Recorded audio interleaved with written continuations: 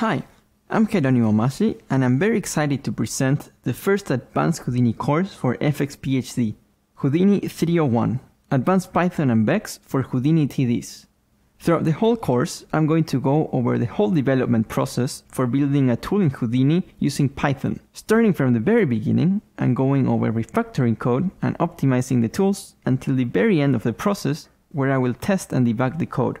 I will mimic the process of building a tool as if in a production environment, using Git to track the versions of the code and making sure there's always a stable version available, and creating custom VEX header files and a custom Python module that will be loaded by a digital asset in Houdini. The tool I will be building will be used to extract animation from an alembic geometry into the object level, so then it can be used as a very efficient collision geometry in DOPS by taking advantage of the object transforms. I will go over creating the digital asset that will detect what parts are being transformed exactly the same, so their transformations are extracted together, then automating the process of extracting the geometry using Python, and finally importing the extracted animation as a collision geometry inside DOPS with just the click of a button.